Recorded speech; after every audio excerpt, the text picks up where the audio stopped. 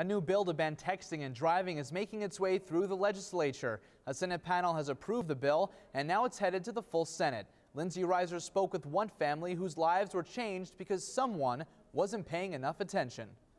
Vinny Sorcy lives in Chino Valley with his children, but after they go to bed, loneliness sets in. Sometimes I'll still wait for her to call me, or I'll come home and she'll be cooking. Vinny's life changed forever when police walked up the driveway to his home to tell him that his fiancée, Stacy Stubbs, the mother of his little girl, was killed in a car accident.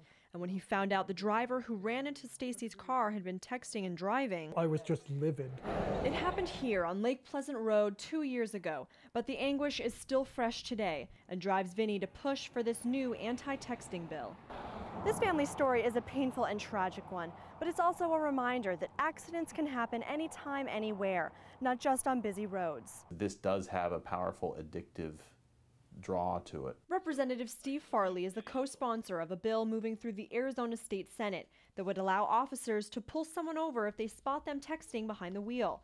And just as in years past, he knows there's a lot of opposition, such as the Arizona Citizens Defense League, a nonpartisan lobbying group. In a phone interview, Secretary Charles Heller told us, "We're dead set against it.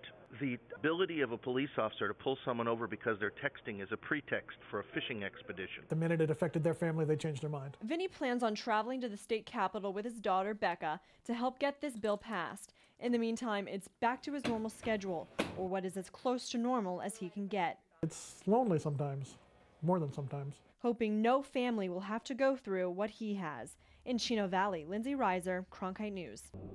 A study by the Virginia Tech Transportation Institute says that those who text while driving are 23 times more likely to be in an accident than non-distracted drivers.